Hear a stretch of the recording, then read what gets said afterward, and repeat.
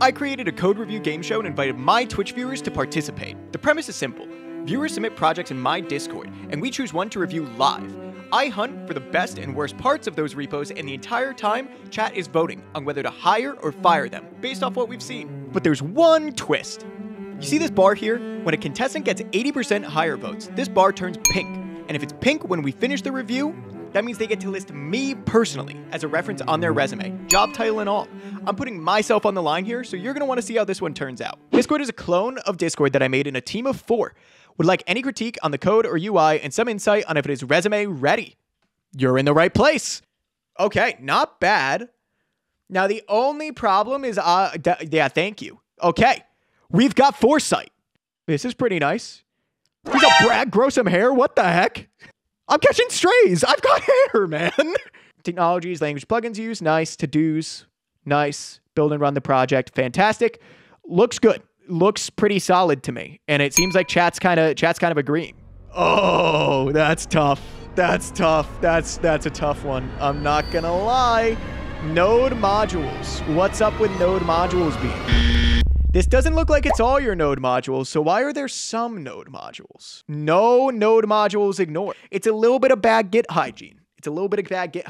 It's way worse if these are modified. If these are modified versions of these packages, that's a tough one. We can maybe get through it. We can maybe work it out. I see Flask env.example. Oh God, thank God. I just got so scared. Dude, I wish that I was wearing a live heart rate monitor. Thank God. Thank you for not committing your secrets. Okay. I see that you've got a CSRF token, which is good. I'm probably not going to check how you do your CSRF tokens, but it is nice to know that you have them because that shows an awareness. This is really positive to me. This is a positive signal to me. Some prints in the code. I'm not sure how I feel about that. Logging would be a little nicer, but that's okay. The reason why logging is nicer is that you have log levels and you can like set things in the code and you have like a nice fixed format that's like searchable. It will come with timestamps, all of these things. So again, nitpicky for sure. Not a hire or fire signal to me, just something for you to be aware of. Password, nice. And I'm just going to go ahead and assume, oh no! Does user do it? Where does user come from? Hashed password. Whew. God, you're scaring me. God, you're scaring me. Whoa, we ended up in the fire zone. What happened? What did I miss? Fire on behalf of Brad's cardiologist. Are we salting them though? That's a good question. I'm trying to check if it salts it by default. So it has a salt length that you can optionally provide. It defaults to 16. Looks like yes. Looks like defaulted to salting. Boom, we got a check. That's a good sign. We've got a lot of this CSRF token stuff going on. I think this should be a middleware maybe in some capacity. I don't know how it's going to happen, but I'm worried that you have to do this all over the place, right? There are many places we've seen that are responsible for doing this exact CSRF token parsing and everything. So I'm a little bit worried about that. From a security perspective, we really want to get this in a place that we know it's always happening. Oh no, not the commented out code. In production? Those are future features that are commented out. Yeah, I don't know about that. I don't know that I would do it that way, personally. I think that, in general, code in the repo should just be code that's running in production. That's just me. Given the rest of the repo, I don't think the rest of the repo has been weak, so it's not something that's a major red flag to me, but it is something that if I were you, I would try to remove that and track that type of thing in an issue. Or a dev branch. Okay, here's what we're going to do. We're going to look at chat, and then we're going to end it. There's one thing that we got to check. We got 71 closed.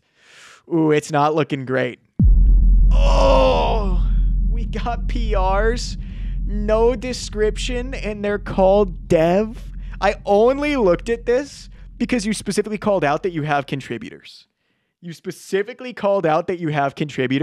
This is the only thing.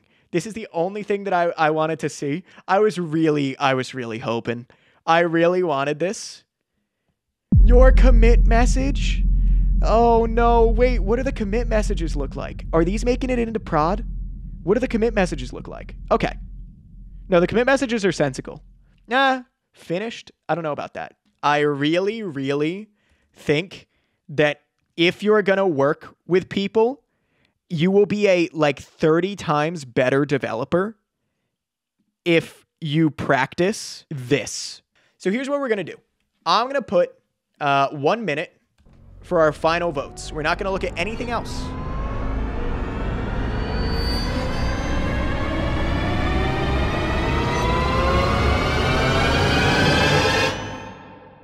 We are closing the voting right now. You just scraped by with a higher. You just scraped by with a higher. No pink bar, but just scraped by with a higher. So, because no pink bar, but you scraped by with a higher, you get a nice role in my Discord that is going to change. It's a vanity roll.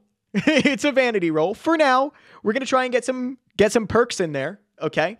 But for now, it's a vanity roll. You get a role in my Discord that says that you're hiring material. You scraped by. Is it a strong project? It's a strong project. I would be proud to have this on my resume. I think you've done great work, and I really appreciate you bringing it out to the stream.